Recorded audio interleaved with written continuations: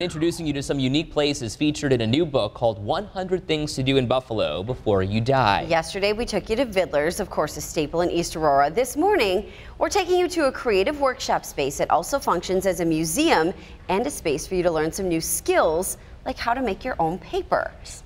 7 Eyewitness News reporter WNY Nugent is taking us to Western New York Books and Arts Center this morning in downtown Buffalo. Hey Twee, good morning to you. Good morning, Ed and Katie. I'll admit this place is downtown. It's right on the corner of Mohawk and Washington, but I've passed it by a couple times and I had no idea what was inside, and I'm disappointed in myself for not stopping. We've got Mel here with us this morning to tell us a little bit about what it is you guys do here at the Western New York Book Arts Center.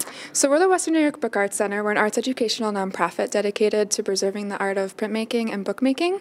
We function as a gallery space for local artists, a studio for working artists to come and use our equipment, and we also have a retail gift shop where we focus on regional artists who sell a bunch of products in our store. So there's lots of posters, hand-printed cards, hand-printed t-shirts and apparel, even little book necklaces, like little books to wear on your neck. So cute.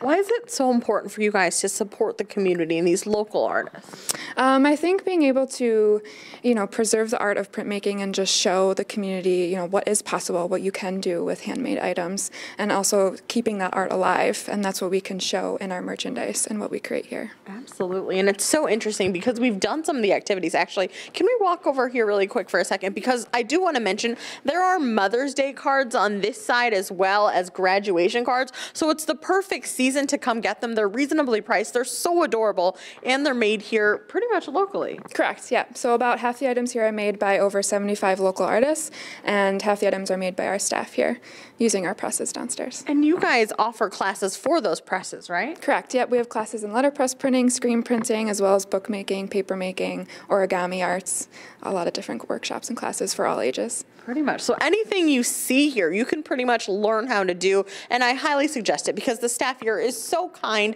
so smart, and everything is so fun to see, especially nowadays when we're so tied to our phones and screens. It's kind of nice just to take a step back and do it the old-fashioned way. We're live here in downtown Buffalo. I'm WNY Nugent, 7 Eyewitness News. A very good point. Yes, WNY, thank you very much.